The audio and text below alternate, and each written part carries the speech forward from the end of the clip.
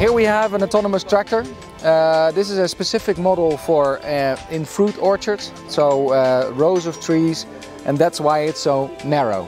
To make a tractor autonomous, we need a few components, and the main component is the control box and the remote control, because we don't want to be in the tractor when we start the tractor, otherwise it won't be autonomous. One other main component is inside the tractor. It's the tablet, and the tablet contains our special developed software, and that controls the whole tractor.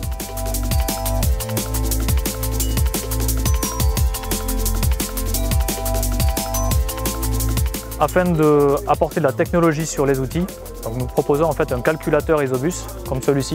Donc ça va être le cerveau de l'outil qui va permettre d'automatiser les fonctions. Donc du coup, grâce à l'isobus, je vais pouvoir commander le dépliage directement via le terminal, donc comme ceci. Sur une bineuse, on n'a pas beaucoup d'éléments à automatiser. On a le relevage des éléments, le repliage et la fonction aussi de commande de certains éclairages. Mais si on met ce calculateur-là sur d'autres outils, on va pouvoir automatiser bien sûr beaucoup plus de fonctions. Donc le fait d'apporter de la technologie sur les outils va nous permettre d'arriver à une automatisation complète des opérations dans les champs. We work together with Trimble.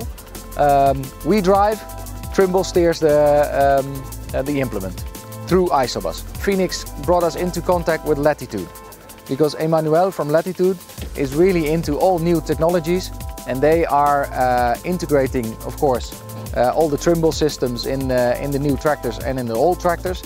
And we like to combine our two efforts to have a lot of autonomous tractors drive in France.